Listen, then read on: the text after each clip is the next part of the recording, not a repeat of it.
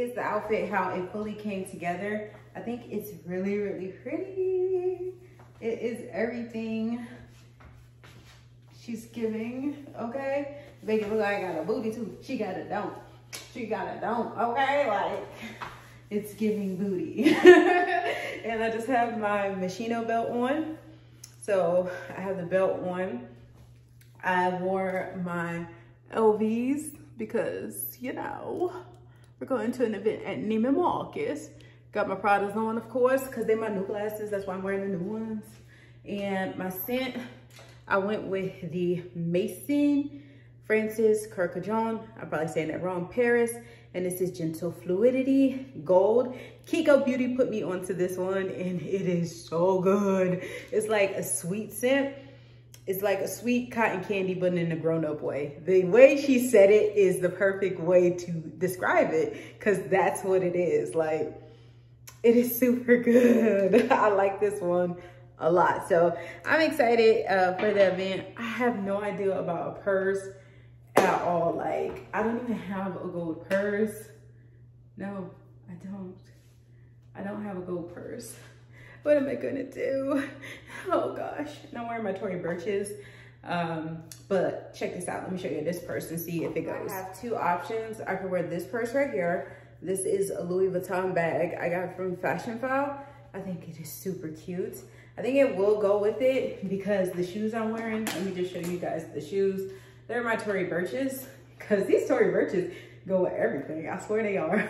They do, and they're super comfortable. So yeah, that matches perfectly together with the shoes and just ties everything in if I wore the LV. Or I can go with this one. This one is like such a little cute, just clear thing. Like, I don't know, I really like this. I think she's cute. And I just have the coconut candy apple in her right now. And I don't know, she would be cute just to be like, okay, I have something, you know what I mean? But she is an LV, and it's like, hello, I'm her, I have arrived. And she's like, what's good, you know what I mean? But I want to be like, hello, is it me you're looking for? Let me stop.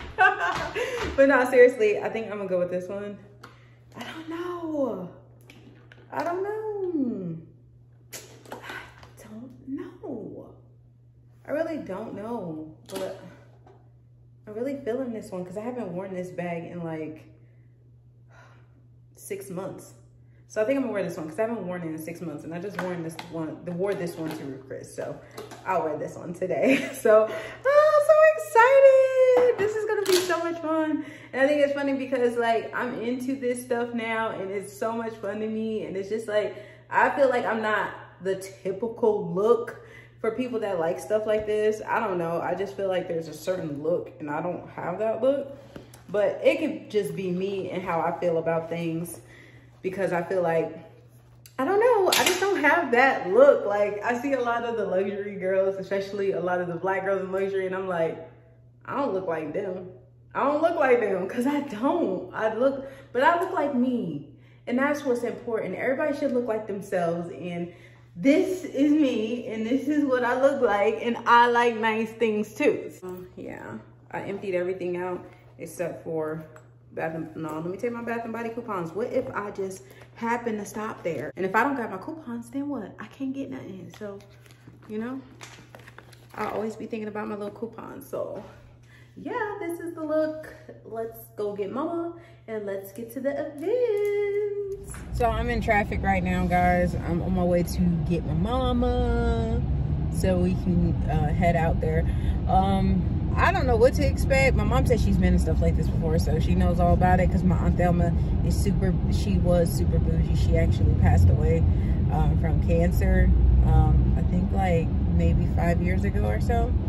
But she was extremely bougie. Like, I know where the bougie comes from in my family, and it's from her, okay? And she was the educated bougie. She wasn't just talking about that. She was a school teacher. She met Bill Clinton, everything. She even had in her house her letter from Bill Clinton going over how they were congratulating her for all these different studies and all this stuff like that. So, like, she was bougie, but she was the educated bougie, okay? Not bougie with bags only, okay? So, my mom used to go to events like and stuff like that with her, and I'm just like, oh, y'all used to have fun, huh? Nobody thought of me.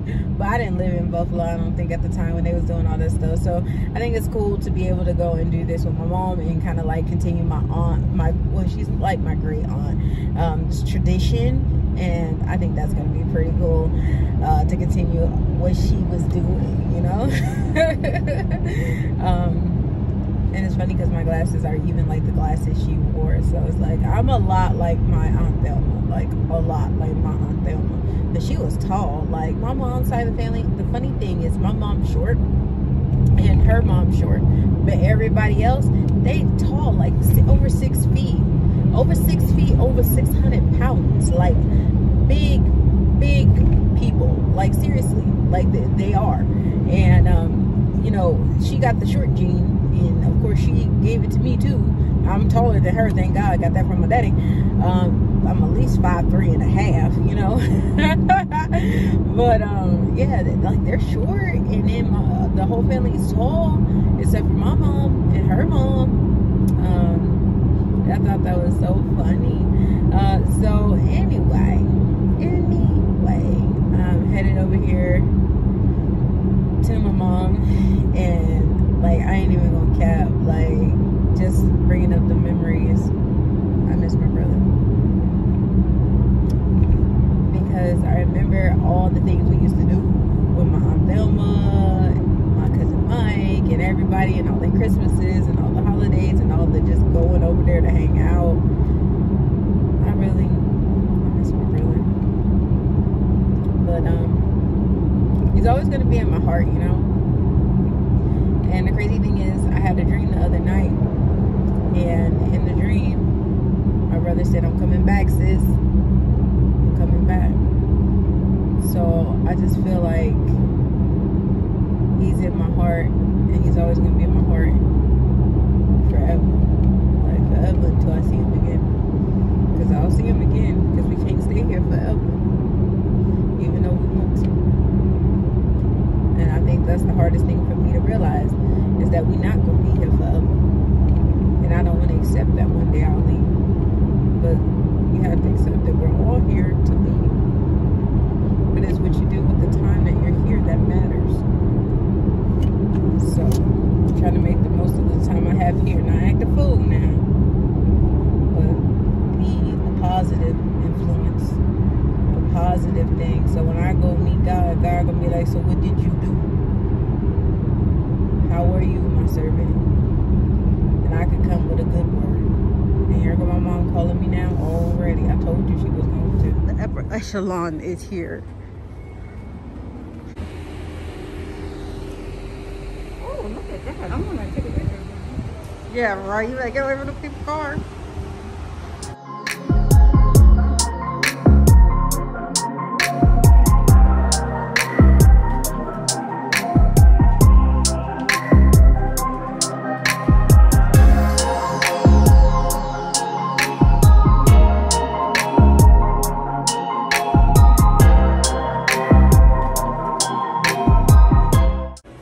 Watford.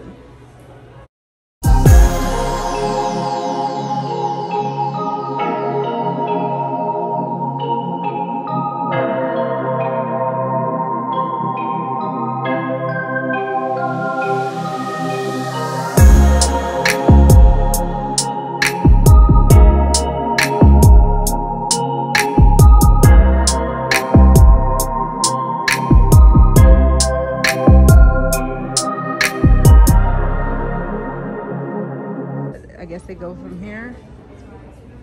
Oh, that's probably for people that spend a lot of money. A lot of money. Where's the champagne? Mom, it don't start till 5 o'clock.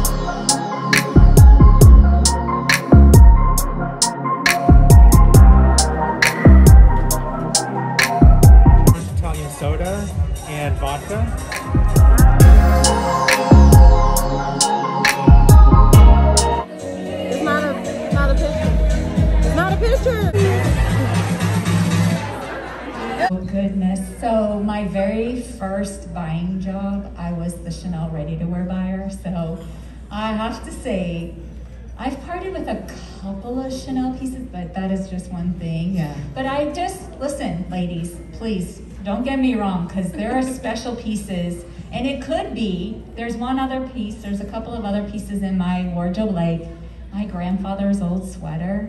I mean, you can't get away, you can't throw away an heirloom. Mm-hmm. So I have a couple of vintage pieces that were my great-grandmother's, and then some special pieces that I have procured along the way being a buyer. Fantastic. My office, there's 5 young ladies that are underneath me in my office, or with me, please forgive me. They're side by side, it takes a team and a village. And we had this conversation. I said, so ladies, what do you want to be wearing for spring? And then we kind of dialed back a moment. What do you want to be wearing for fall? And each of them had said to me, I would like to start building my classic wardrobe. What did we negate the last 18, almost 2 years was some of our classic wardrobe and some of our modern pieces that we can infuse with everyday wear or make it special and have it for an event. And so we talked about some really, really amazing classics, but also one of the other key things is, we've all learned this at some point in time. You just said it sitting here, I don't really need one more thing. It's not a matter of you needing, it's a matter of you wanting. Yes. And what I want to bring to you is that there are some really artisan collector pieces that you actually have to have, because those will become the wardrobes, the items in your wardrobe that you won't want to get rid of. Yeah. There will be something not super comfortable. Gone are those days, ladies. You can look fantastic and fabulous in anything and everything, and you do not have to be uncomfortable. So when you're uncomfortable, what happens is you start to concentrate on that and you forget everything else that's around you, right? So you miss out on the small moments. We want to take in every moment of the day and every moment of what's happening in our lives. So sometimes that's a distraction. How do you do it? You just experiment.